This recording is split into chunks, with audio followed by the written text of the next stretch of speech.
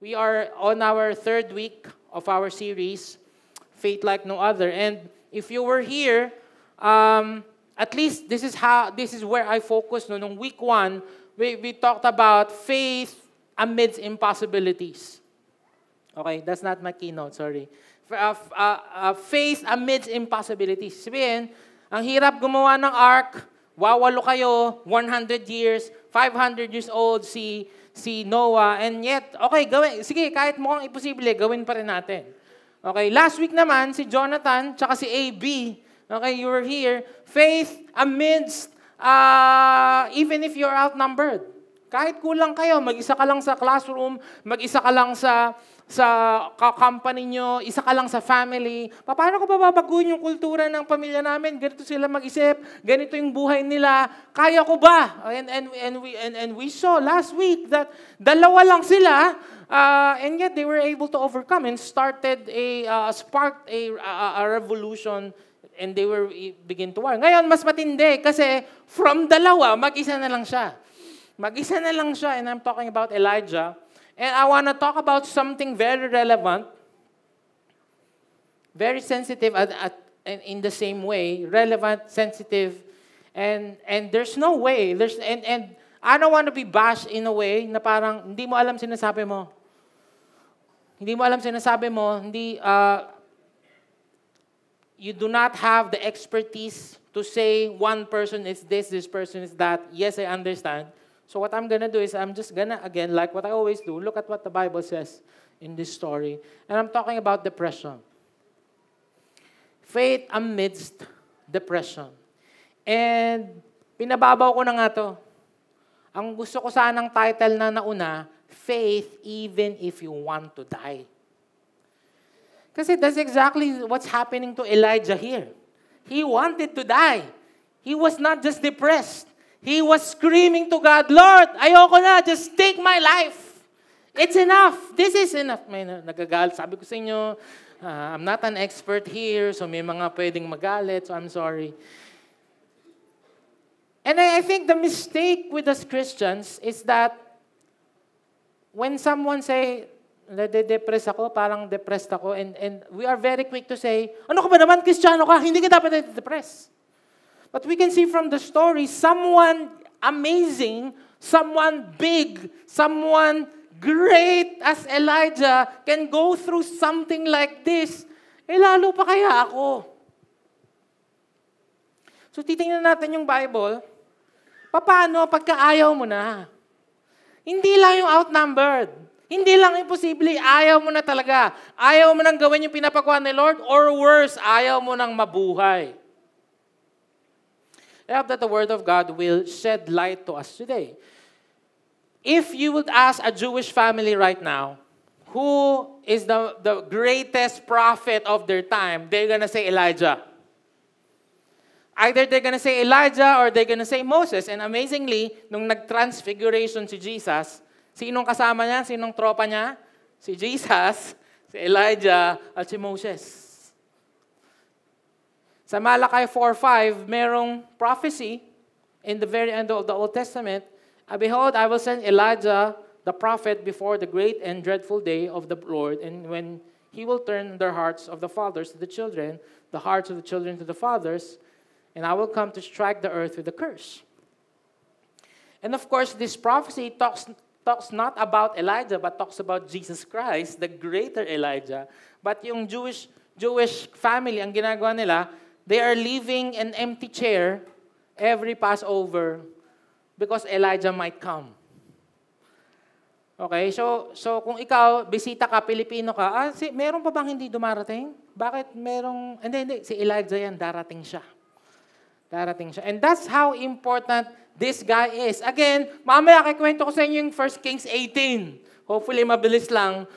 Okay? Amazing guy. I mean, killed 450 prophets, cold fire from heaven, and yet immediately, 1 Kings 19, depressed.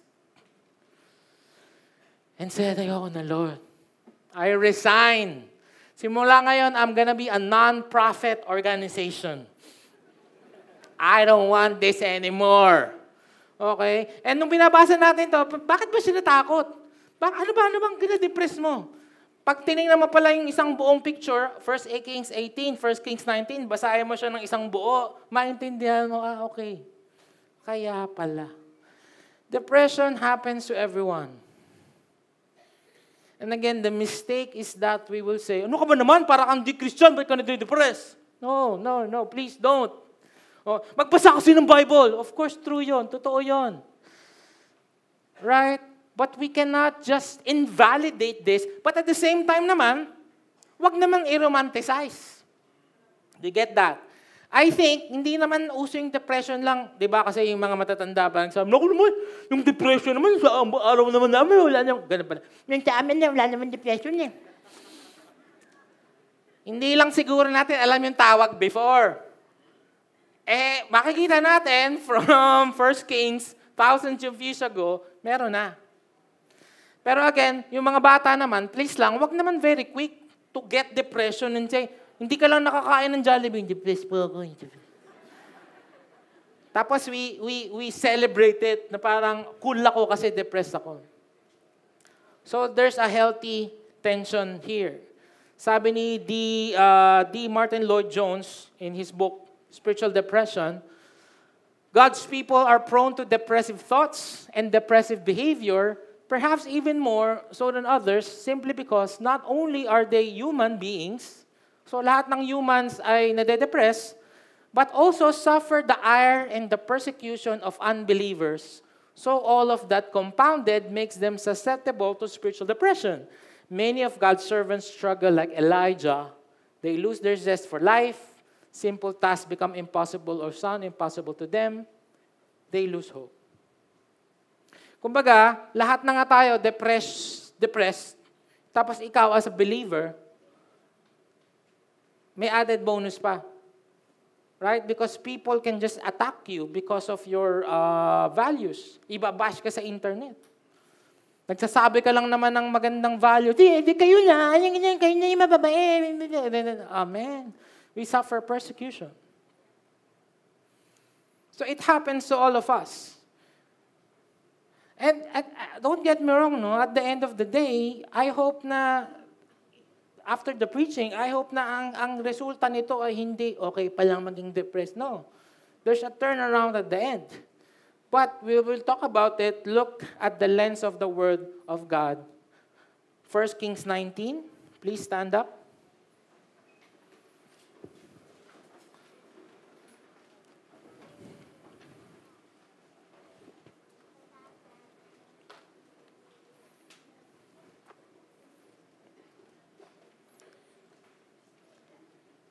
(171) yung page.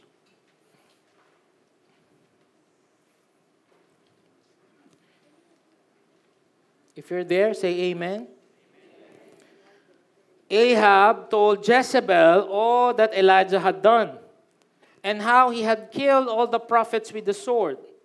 Then Jezebel sent a messenger to Elijah saying, "So may the gods do to me and more also, if I do not make your life as the life of one of them by this time tomorrow."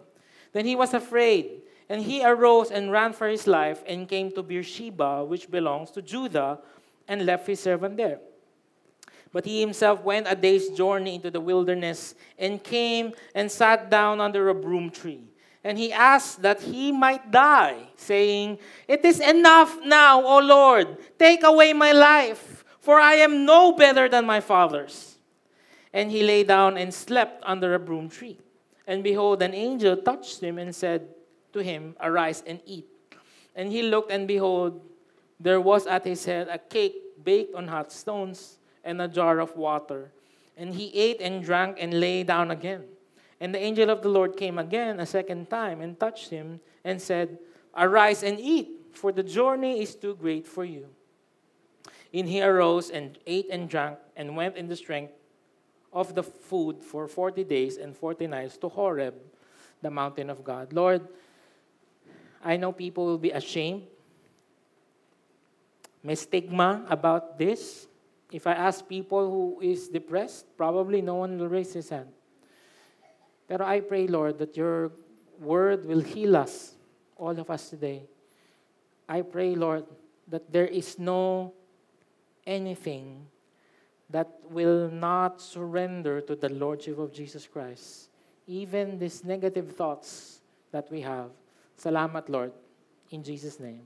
Amen. Ang daming nagwawala po dito sa mga... Relax lang. 1 Kings 18. This was so amazing. Kanina, Yuel, in his devotion, sabi ko, Yuel, go and read 1 Kings 18. And he read it, and one of our practices is that pagka nabasa niya, ina-narrate back niya. Ang ganda ng pagkakwento niya. Sabi ko, ikaw na lang kaya magkwento. Okay? So, Elijah was a prophet of God, at ang kanyang, if there's a main purpose to his life, is to stop Baal worship. Baal is one of the gods during their time, and he is the God of rain and fertility. Etong si Elijah, maangas yan. Okay? Sabi niya, sige, kung talagang yung Diyos niyo ang Diyos ng rain, patigilin ko yung ulan. Ganyan. Kung si Robin Padilla yung gaganap, ganun. Suko na nga ako sa inyo Mag-sino ka man, ganun. So, pinatigil niya yung ulan. 3.5 years walang ulan. So imagine that. The God of rain cannot make it rain. Okay? So ngayon, final showdown. The final showdown. Pumili siya ng pinaka, the grandest, majestic, biggest stage possible. And that is Mount Carmel. Him alone versus 450 prophets of Baal. Okay? Getting that? Kung sa Bulacan yan nangyari, Philippine Arena yan magyayaya. Okay, somewhere great, somewhere big, somewhere that the whole world will see, once and for all, matigil na yung kalokohan na yung Baal worship. Okay? So, he made an altar and then put all of these sacrifices there. Ganito na lang kasunduan. Kung sino makakapagpasunog dyan, kung sino ang makakapag-ask kay God na sunugin niyang sacrifice na yan, siya yung totoong Diyos. Mauna na kayo. Sabi niya gano'n. So, nauna yung prophets ni Baal. Ewan ko, anong mga worship nila? Hindi ko alam kung ano yung mga ginawa nilang, okay, nag-ano sila, nagtinikling. Hindi ko alam kung anong ginawa nila. And nothing's happening. Etong si Elijah, maangas nga ito Hindi pa kayo madinig ng Diyos nyo? Baka naman tulog, lakasan nyo pa. Nothing happened. Okay? And after a while, sabi niya, sige, ako na. Pwede na ba? Ako na ba? Pwede na ba? Ako na. Okay? And he prayed this prayer. So, okay. By the way, we went there to Israel. We went there to Mount Carmel. Okay? Sa Mount Carmel yan mismo. Ayan si Elijah. And when we were there, we were reading 1 Kings 18:19. So, kilabotization talaga when we were there. Okay? Answer me, O Lord. Answer me, that these people may know that you, O Lord, are God, and that you have turned their hearts back. Then the fire of the Lord fell and consumed the burnt offering and the wood and the stones and the dust and licked up the water that was in the trench. Bakit may tubig? Kasi tinasan pa niya yung stakes. Sabi niya, hindi niyo mapaapoy ito. Alam ko na, may idea ko, lalagyan ko pa ng tubig. Talagang, hindi niyo kami mapipigilan. Nilagyan ko pa ng tubig. Just to show that God can just do that. All right? Again, amazing setup, Philippine Arena, everyone watching, Yahweh versus Baal. And when the stones had licked up the water that was in the trench, and when all the people saw it, they fell on their faces and said, "The Lord, He is God! The Lord, He is God!" And Elijah said to them, "Seize the prophets of Baal. Let not one of them escape." And they seized them, and Elijah brought them down to the brook Kishon and slaughtered them there. Yung nag-uusapan namin ni Pastor Rob, pinatay niya yung 450. Anong ginawa niya nung nagpaka-John Wick siya? I don't know if that played in your mind like it did in my mind. For me, this is like the climax of a movie. Right? And all the fire. The Lord is God. The Lord. Perfect ending to the movie. Perfect ending to the movie.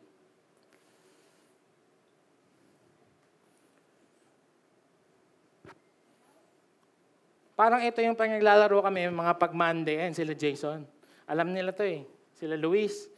Pag nakatira na ako ng winning shot, bawa, 3 points. Ayan, sila Jerome. 3 points, panalo na kami. Uwi na ako noon.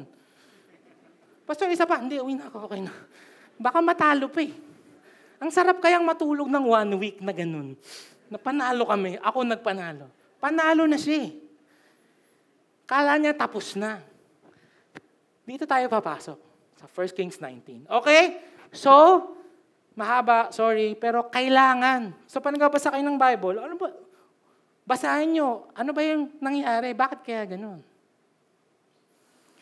Maintindihan natin, it's not always wins. It's not always highs.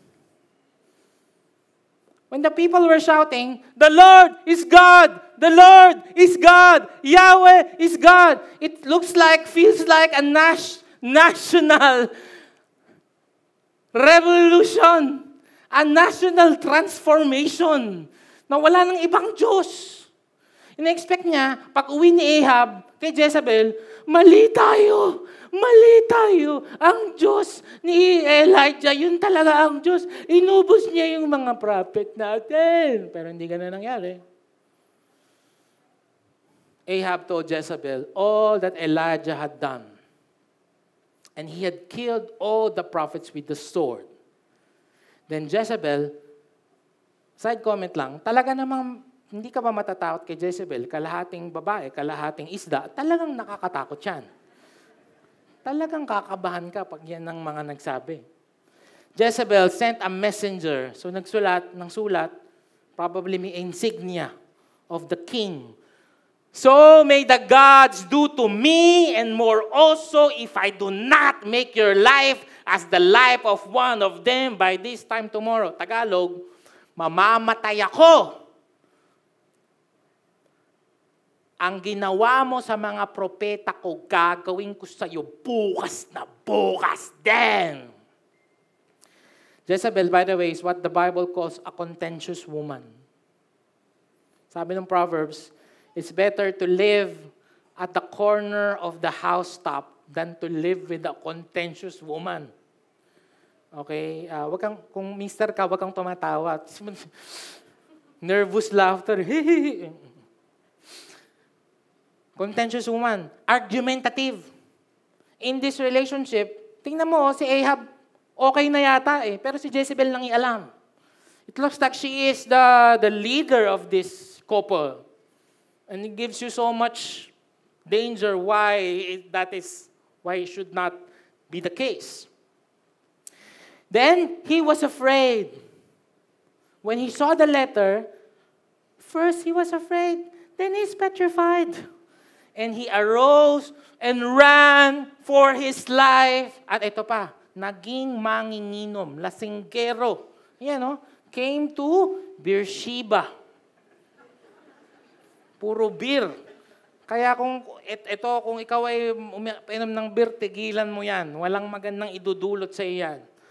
Which belongs to Judah, and let his servant there. But he himself went a day's journey to the wilderness and came and sat down under a broom tree. He asked that he might die, saying, "It is enough! Take my life!" Hindi yung magandang, "Take my life, Lord." Hindi yun. Talagang patayin mo na ako. I quit. Walang kwentang buhay na to. Pagkatapos ng lahat ng nangyari, babanggitin ko lang to kasi babalikan ko to mamaya. Ang layo ng Mount Carmel, saan sila nag-showdown, pumunta muna sa Jezreel, 26 kilometers. And from Jezreel to Beersheba, 130 kilometers. And he ran. Sabi ng Bible, he ran for his life. Walang modern equipment, walang modern car. He traveled this. Babalikan ko kung bakit yan significant. He ran for his life. Remember, you were so afraid and you do that? So ano nangyari sa kanya? Number 1, panic. Tanong, totoo bang mamamatay na siya? Well, bukas pa naman mangyayari yun. Wala pa namang bumaril. Psh! It might not happen. It might happen. But this is what does to us. Fear does to us. We panic. It's not yet there, and yet, pag sinabi, Ralph, mapuputulan ka ng Meralco sa December. Anong gagawin ko? Paano ako maputulan? Paano na ako mag-internet? Paano na ako December pa yun, pre. March pa lang ngayon. Yan din ang naramdaman mo nung na-log out yung Facebook mo. Di ba? Nakaka ko! Ilang beses ka nag-try. Ang totoong nangyari noon, kausap ko si Mark Zuckerberg, natalisod niya lang yung extension. May extension doon nakakabit lahat, natalisod, nag-log out. Sorry na, sabi niya, awit, sorry.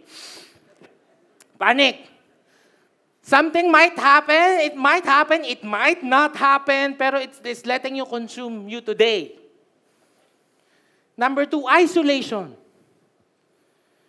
Iniwan yung servant niya for no reason at all. Sino na mag-aalaga sa'yo? Nagsusupport sa'yo. Yung mga taong gustong wag pakialaman, gusto mag-isa. Kaya nga mga kapatid, tip lang, no? Pag may pinagdadaanan ka, huwag kang lumayo. Baligtad. Do you get that? If something's happening in your life right now, please be with us. The church is a hospital. Uulitin ko yun, ha? The church is a hospital. Hindi yung, pastor, alis muna ako pagka may inaayosan lang ako kasi babalik na lang ako. No, stay here. Because the enemy wants exactly that, you to be isolated. Because you're alone with your thoughts and Satan looking for something to devour. And he's tending his resignation. Ayoko na po. This same thing happened to Moses. After everything, after every plague, siguro in his mind, as he was going to Mount Sinai, getting the 10 Commandments, thank you, Lord, tapos na. Salamat at naligtas ko na ang mga Israelita. Pagbaba niya, may Eras tour. Sino yung babaeng kumakanta niyan? Si Taylor Swift. Anong ginagawa nila? Wino-worship nila to. Bakit? Sandali pa lang ako nawawala. Kala ko panalo na. It's not always wins. He said this in Numbers 11, verse 14.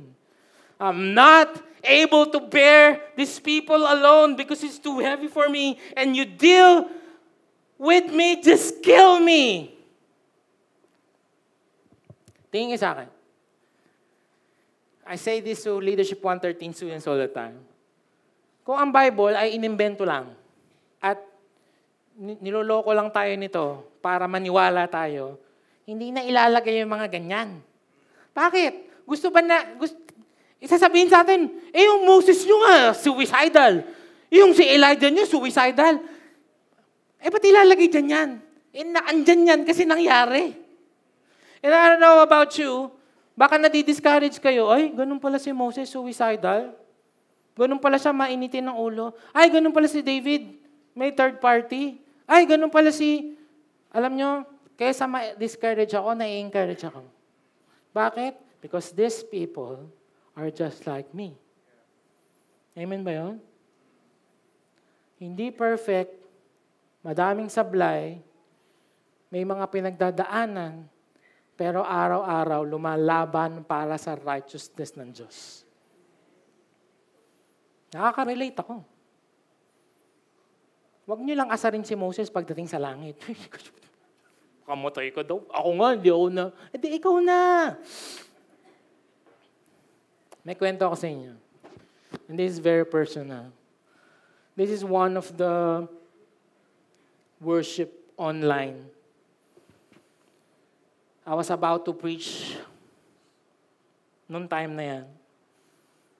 Wala pa kahit yung on-site na merong, what do we call that? Ano nga tawag? Seat apart? Ano nga tawag? Social distancing. Wala pa. Wala pa talaga. Alam niyo, sabi ko, sa isip ko, Lord, sure na sure ako. And I was saying this. You know this. Sure na sure ako, Lord. Pagbalik at pwede nang mag-worship ulit, sabog yung church namin, sigurado, Lord. Sasabog yung church namin. Sigurado yung mga tao hindi makapag-intay mag-worship. Sure win na to, Lord. Kasi in my mind, dalawa lang yung pwedeng maging response ng tao. Number one, maging sobrang grateful kay Lord na wala ng COVID. Therefore, mag-worship na yung dating tamlay na Kristiyano. Hindi na, on fire na ako kasi niligtas ako ni Lord eh. Or matatakot ng sobra dahil pinakita ni Lord na sa isang iglap, kaya pala niyang tanggalin lahat. At pwede pala tayong mamatay lahat sa isang iglap. So matatakot yung mga tao, mag-worship. Sabi ko, ay nako, boy, I was so wrong.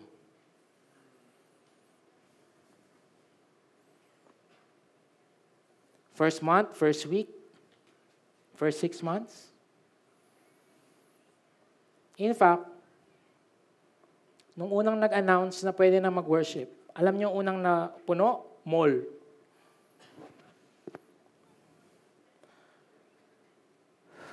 And just like Elijah was, anong nangyari, Lord? Ang perfect ng plano natin, ha? Ang perfect nung nag-usap tayo ng Father, Son, Spirit, tsaka Rouie. Kasama sa Triune God nagplano. Anong nangyari? Why are people not back? Why are the numbers not back? Why are people still not worshiping God? Alam niyo nangyari? Baliktad. Natuklasan ng tao yung online. Natuklasan ng tao, pwede naman palang mag-worship sa internet lang kahit nakabrief lang ako. So ito na lang. So ako din, I was like, whenever we have a meeting, whenever we talk about this, parang, I thought it was a sure ball strategy by God. But it's not always wins. You know what changed kay Elijah? When he saw that. What? The letter. Anong sabi ng Hebrews? Fix your eyes on Jesus, the author and finisher of your faith. So when you shift your focus to God, to whatever you're afraid of, you will begin to crumble. David did not see Goliath. Well, of course, he saw Goliath. Wow, 10-footer? Hindi niya sinabing dito kaya ko, liit ko. No. He saw Goliath, but he saw a bigger God. Tumagos yung tingin niya kay Goliath, kay God. Versus si Peter, na nakatingin kay Jesus all this time, anong sabi ng verse? When he looked at the waves. Diba? Gumagano na siya, lumalakad na siya. Wow, ang galing. And biglang nakita niya yung waves, ang lakas. Teka lang, anong ginagawa ko? Ba't ako nandito? Anong kalokohan to? And he began to sing. So when you focus your eyes on God's goodness and look at your realities, you will begin to sing. It's not always highs. It's not always go, go, go, ra, ra, ra. Hindi pwedeng hula, la, la, ra, hula. Hindi pwedeng puro bad romance lagi. Hindi pwedeng pag may nagsabi sa'yo, Kuya JM, magpapahinga po ako. Hindi bro, huwag ka magpahinga. Hindi, inom lang po ako. Inom to, kailangan inom. Go, go, go. Sayang oras, pag uminom ka pa, naiihipo. Wag na! Ra, ra, ra! Sabi ko sa inyo, he ran all the way, all this.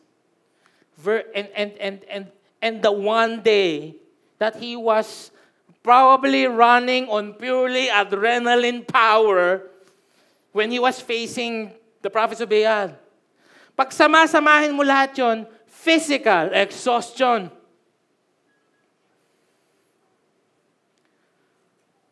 And when you are physically tired,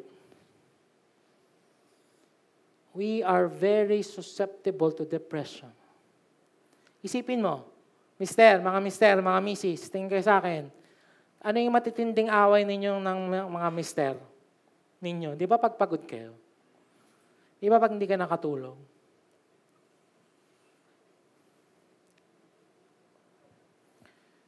So anong unang-unang pinagawa sa kanya ni Lord after niyang magsabing, I wanna die? Look, and he lay down and slept.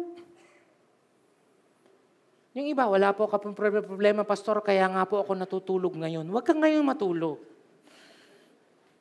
Panahon to para makinig ng word ni Lord. Mamaya ka matulog pag uwi. He slept under a broom, and behold, an angel touched him and said, arise and eat. Nagpadala ng anghel, hindi para, come on, go, go, go, ra, let's go, Elijah. Come on, basahin mo itong Bible. Come on, no. Pinadala ng chef na angel. Chef, ayun no, tingnan mo. And he looked, and behold, there was at his head a cake baked on hot stones. Apakabait naman ng anghel na to. Nagluto pa ng cake. Anong cake? Mango Bravo, syempre. Ano pa bang pinakamasarap na cake kung hindi Mango Bravo? And a jar of water. And he ate, drank, and lay down again. Kung pagod ka, depressed, down, discouraged, baka naman, you just need to sleep.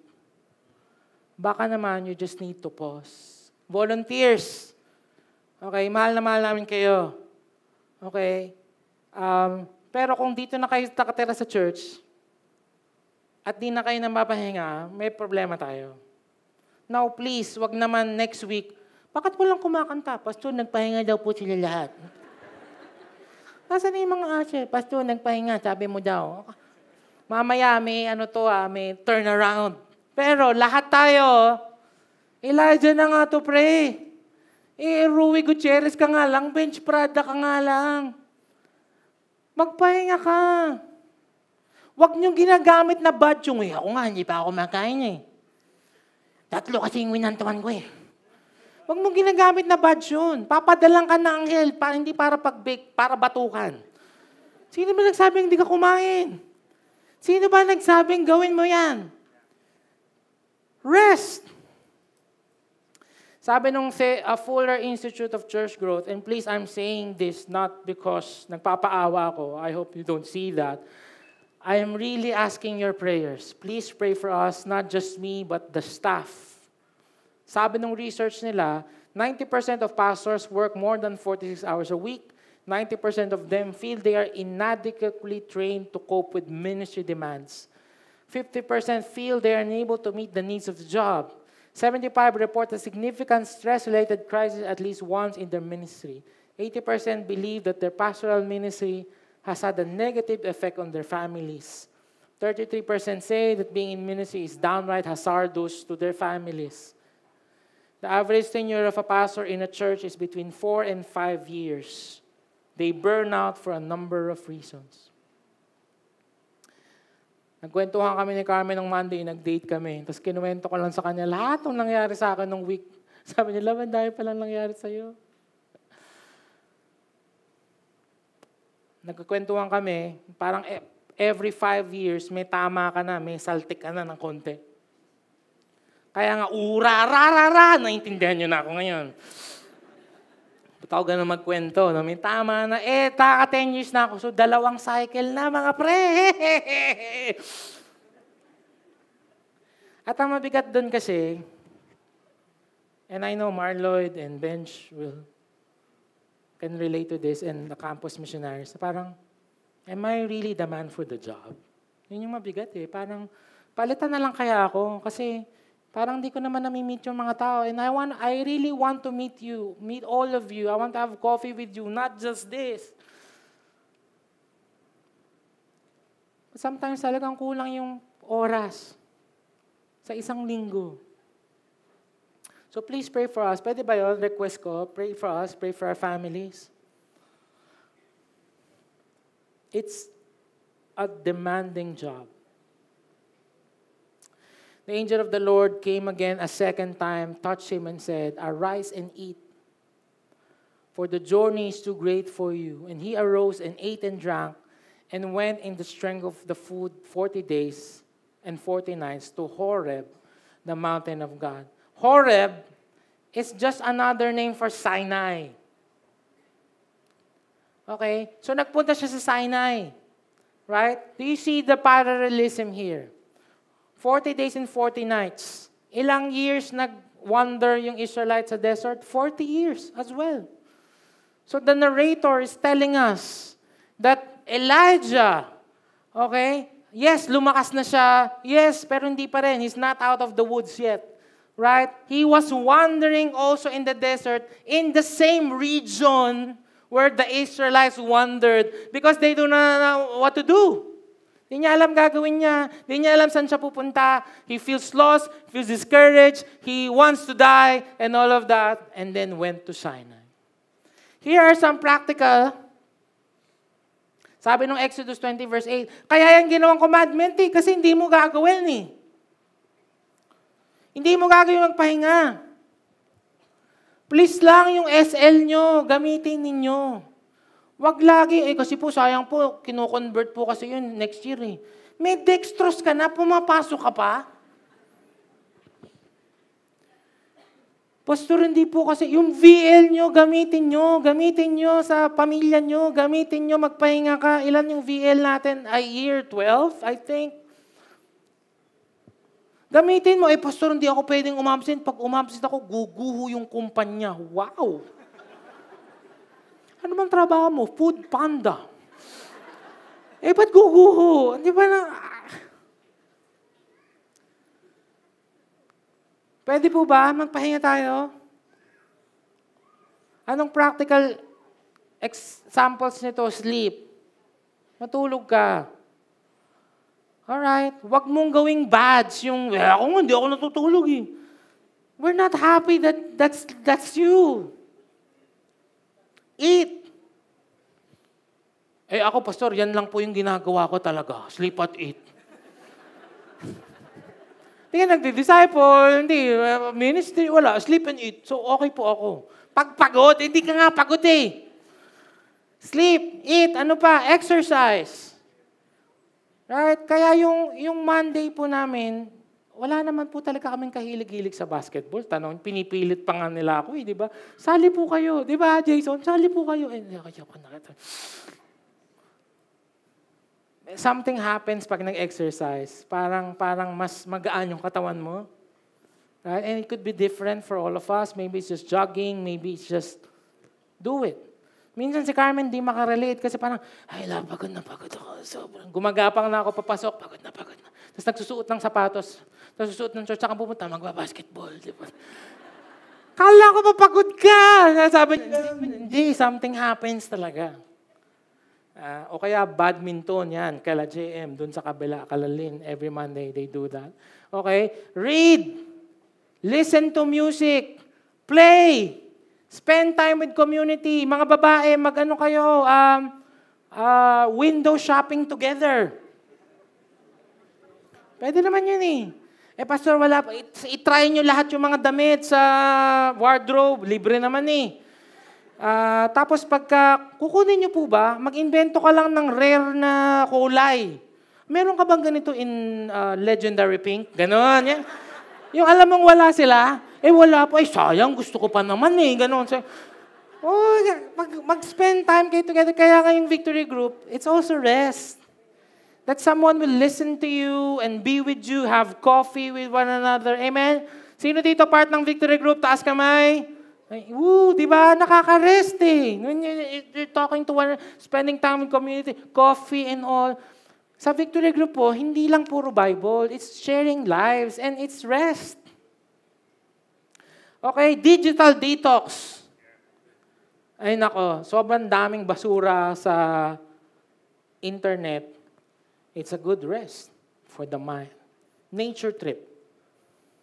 Punta kayo, enjoy nyo. Marami po dito sa Bulacan, sa DRT and all. Mag-bike kayo, see the creation of God, nakaka-rest talaga. Okay? Travel with someone. Okay? Number 3, palagay na dun sa page. Ayan. It's not always the Hollywood God. Okay? Or what I call earth, wind, and fire. Ayan.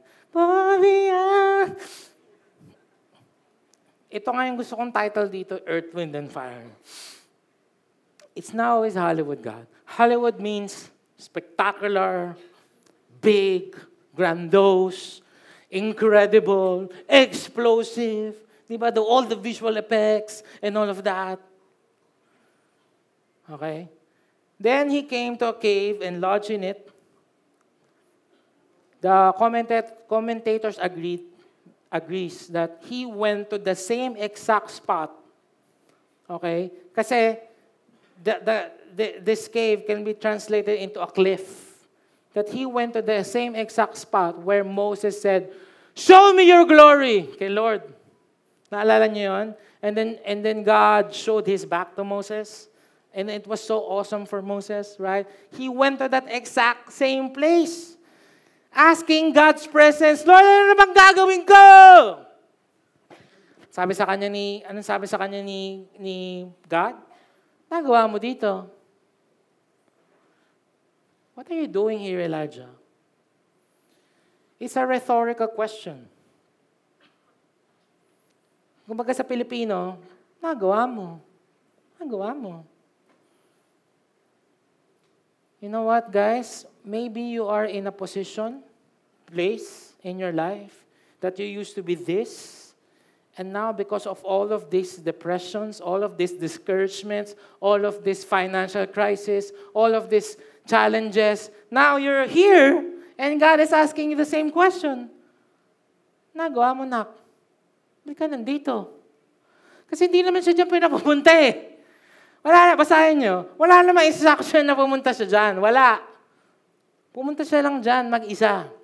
Kasi gusto niyang mag-drama kay Lord. Tingnan mo, yung sunod na sinabi, I have been very jealous for the Lord. In other translation, zealous. I have been very zealous for the Lord. For the people of Israel have forsaken your covenant. They thrown down your altars and killed your prophets. And I am the only one left. Ako lang, Lord. Ako lang yung gumagawa ng mabuti dito. Ako lang yung nagtatrabaho dito. Ako lang yung magaling. Ako lang yung masipag. Sila walang pakialam. Ako lang. Do you hear yourself? I hear myself. I'm the only one left. Hindi totoo yan, ha? Mamaya malalaman natin, there are 7,000 left. But what fear does to you, it magnifies you. Ako na lang ang nagmamahal sa'yo, Lord.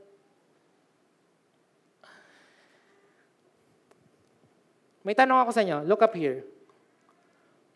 Kung hindi nasugpo ang Baal worship, kaninong mas problema to dapat? Kay Elijah o kay God? Hindi ba? Oh. Ulit. Ang pinuputok ng butsi niya, yung mga tao, hindi pa rin kami namahal. Yung mga tao nag-worship pa rin kayo. Kaninong mas problema yon? Kay Elijah o kay God? Ba't si God yung mas secure? Ba't ikaw naman problema dyan? Servant ka lang naman. You see what this is happening? Okay? And he said, go out. I love this. I love this. Kasi, pagkatapos niya magdrama, biglang, go out. Hindi niya pinampam si Elijah. Oh, ganun ba? Anak ko, ka naman, Elijah. Makita ka na lang ba? Di na bang umaaway tayo? Hindi niya binaby, pre. Hindi niya binaby. And there will be times, I think, when you're a baby Christian, babyhin ka na lang. Siyempre, baby ka nga eh. Pero yung ganitong mature ka na, hay, tumigil ka, go out. May papagawa ko sa'yo. Hindi niya pinatulan, ikaw na lang ba makita? Hindi. Gusto mo na ba mamatay? Hindi. Hindi niya pinatulan. Go out, stand on the mount before the Lord. And behold, the Lord, ito, movie na naman to. Ay, grabe. Trademark kasi ito ni Elijah, mga movie. Ito na yung earth, wind, and fire, pre. Okay? And a great and strong wind. That pala nilagyan ko ng sound yung ano ko eh. Tore the mountains. Sabi ni Lord, punta ka doon. Magpaparamdam ako sa'yo. Magpapakita ako sa'yo. Kakausapin kita. Okay? First, there's a wind. Sobrang lakas ng wind. Nasira yung mga rock. Brrr, brrr. Dito lang yan. Di ba? Parang moving preaching. Brrr, brrr. Pero, the Lord was not in the wind. Woo. And after the wind, an earthquake. Tapos na-lock out yung mga Facebook. But the Lord was not in the earthquake. And after the earthquake, fire. Naging parang yung kalabaw? Fire nga eh.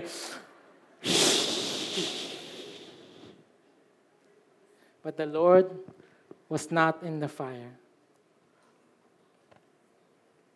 He is in Mount Sinai,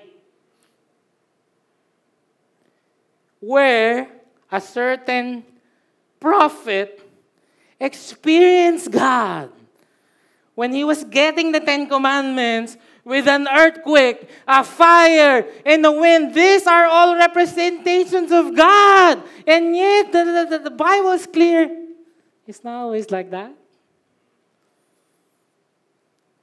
And trademark niya to eh. Trademark ni Elijah to eh. Resume niya to eh. The man of God with all amazing, great things. What's happening here is Elijah put God in a box. Thinking that if I will do this to the prophets of Baal, for sure, this is the way that God will finally give us the victory. Elijah put God and reduced him to programs. Yung mga program po sa church, pinag-uusapan namin yan, hindi yan random. Ito gawin natin ha, ito gawin natin. Doon tayo magpa-volunteer sign up pagkatapos ng preaching, tapos gagaling ako ng sobra para mag-sign up sila. Tapos pag tinanong ko, ilan nag-sign up? 2 po. And I was like, ano nangyari? The program was perfect. Kanina, I was talking to a girl in Marilao and we went to her cousin's house because yung cousin niya nag-epilepsy. We went there. I prayed for it. Sabi ko sa kanya, you know what? This is the last time that that's gonna happen to you. Sabi ko ganun. I declare in Jesus' name. And we shared the gospel to the family and all. Kanina, kausap ko yung estudyante. Sabi ko, kamusta na yung pinsan mo? Dinala po sa ospital kasi meron pong nakitang brain malfunction. I was like, ano nangyari? Pinag-pray ko naman. I was in faith naman. Just like Elijah, I put God in a box. The movie that we were telling you, that we watched yesterday, maayos naman yung parenting niya. Maayos naman. He's spending time with his son, giving, and then naging addict. Parang, siguro sa isip niya rin, ano bang maling ginawa ko? And probably we're experiencing that pressure as well. Thinking that these are just steps, my friends. Now 1, 2, 3, 4, 5 equals this. But God doesn't want us to be like that. God doesn't want us to put Him in a box. That God can only work in a certain way. In fact, this is the reason why Elijah was so depressed. It's not about God anymore. And Elijah made it about him. It's about him. Sabi ko sa inyo, dapat si God yung nagwawala. Dapat si God yung, pero siya yung gigil na, hindi pa din nasusugpo yung piyan. Ang totoong gusto niyang sabihin, hindi pala ako effective. Ayoko na, kung di naman pala effective.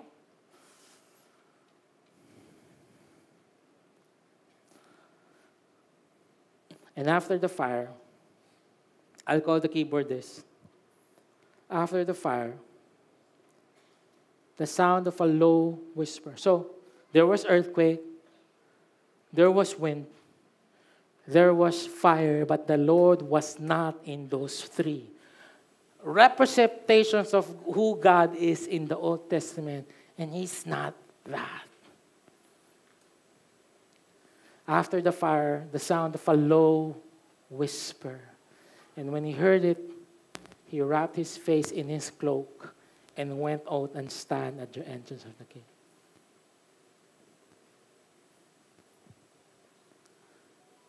In NIV, a gentle whisper.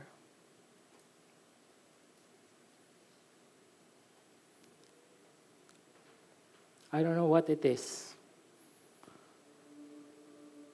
But an intimate,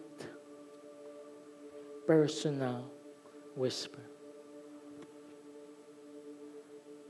Guys, bilang sa daliri ko na nasa room na to, yung pwede kong bulungan ng intimate, personal whisper. It would take that relationship, that deep relationship. Elijah was just so focused on the public. Elijah was just so focused on the spectacular and the amazing and the big and explosive, and that's his resume. But God wanted it different. I don't know what that whisper is. That still small voice. I don't know, probably something like, Elijah, I love you. Go. I don't know about you. I like that better than the fire and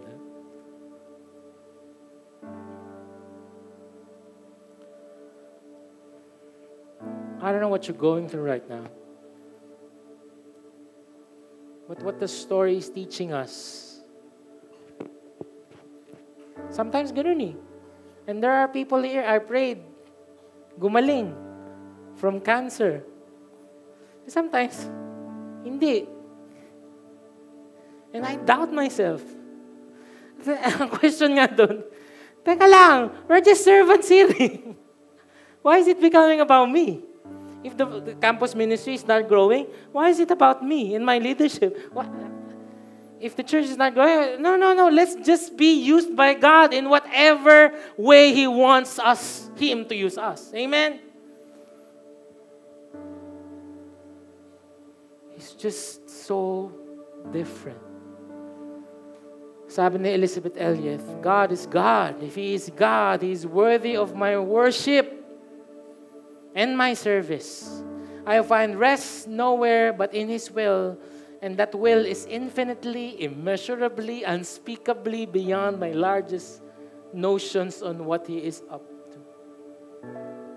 So go ahead, just i-one-to-one mo lang yan. Pag-pray mo lang yung magulang mo. Invite mo lang dito. Pag hindi nangyayari at nadi-discourage ka na, don't give up. Kasi may ginagawa ang Diyos. Ang problema, meron tayong picture na paano sasagutin. Ay, na-invite ko na yung anak ko po. Makikinig lang yun ng preaching, tapos okay na yun natin na yung next week. Sana nga, ganun lang kasimple.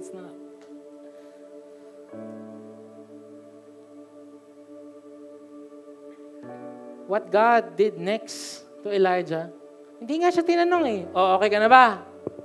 Okay ka na ba? Hindi ka na ba depressed? No. And this is actually my encouragement to all of you. The next thing that happened, God sent Elijah on a task. Hindi pa siya okay O sige, bigyan pa kita ng 6 months. No. Kaya nga sinasabi ko, magpahinga ka, pero sandali lang, game na ulit. Kahit di ka pa okay. Kasi sa totoo lang, habang nandun ka sa gilid, nakmumukmuk, waiting for you to be okay, that might not come. And he knew that exactly what Elijah needed. Okay na. Kung nakakain ka na, kumain ka na, nag-spend time na tayo, go na.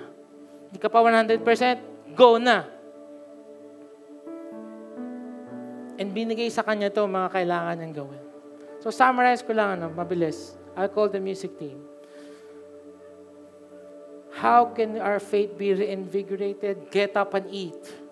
I-receive mo yung provision ni Lord. Whether that's physical, spiritual, the Lord will help you. He is the helper. Receive mo. Number 2, listen to what God is asking you to do. Go out and stand. Number 3, go pa din. Go on your way. Follows God's mission. I don't want to oversimplify this, no? Pero if you are in depressions of any kinds, huwag kang mag-stop. Huwag kang magmukmok. Huwag mo intayin na maging okay ka. Okay? Hindi sinabi ni Elijah, Lord, hindi pa nga okay ako, suicidal pa ako, tapos gagamitin mo na ako, kung ano magawa ko, baka madami pa yung mga tao. No. Go your way. God trusts you that you can handle it. Go, yun pa din. Even if we were not okay, we still go. And let the Lord strengthen us. Amen. Stand up. Ang ending, kala niya mag-isa siya, di ba? Last slide. Kala niya mag-isa siya, di ba? Yet, I will leave 7,000 in Israel, all the knees that have not bowed to Baal, and every mouth that has not kissed him. Hindi ka totoong mag-isa. There are 7,000 left that not worshiping Baal. Close your eyes. Lord, just like what I've said, we're probably ashamed to admit, and I hope that there will be no shame to it anymore.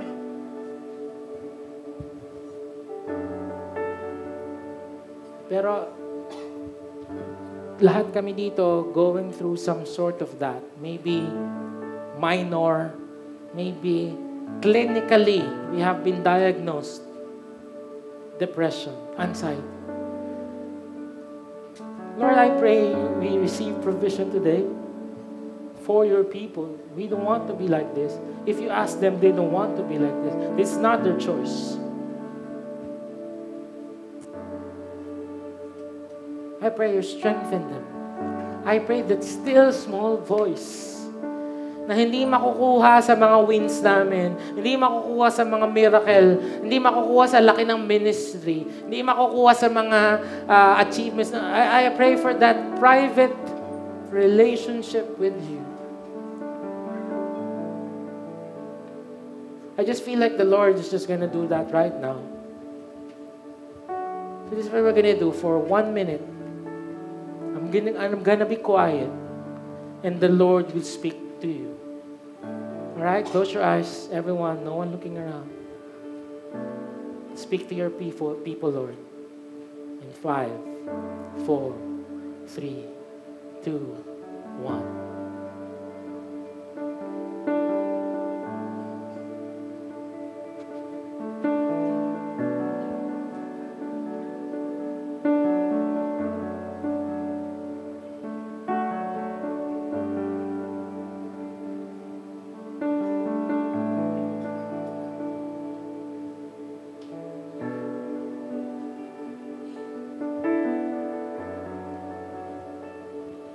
I will love you and serve you, obey you with all my heart, to know you and trust you for who you are, to praise you and worship you with everything. You're my reason. I will love you and serve you, obey you with all my heart, to know you and trust you for who you are, to praise you and worship you with everything. You're my reason. I will love you and serve you, obey you with all my heart, to know you and trust you for who you are, to praise you and worship you with everything. You're my reason. I will love you and serve you, obey you with all my heart, to know you and trust you for who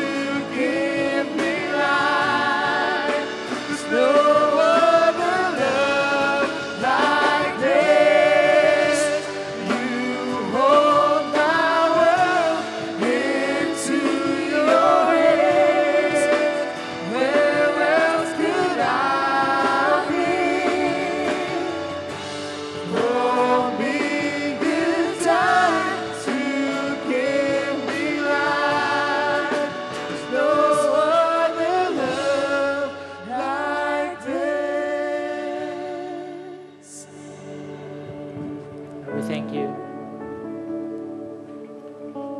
Thank you for that still small voice, God. Lord, I pray that we would look for that more.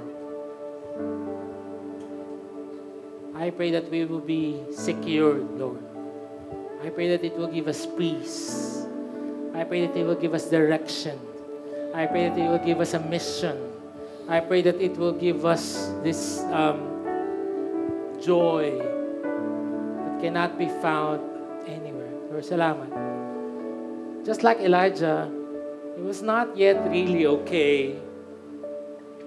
And then he went anyway. But we pray for us today. We know and we trust, Lord, what needs to happen, Lord. So, go pa din kami. Thank you, Lord. I pray, Lord, that we will find strength in you and in each other, Lord. May the Lord bless you and keep you. May His face shine upon you. May He be gracious to you. May He turn His face towards you, give you peace. And I pray that still small voice you will hear every single day.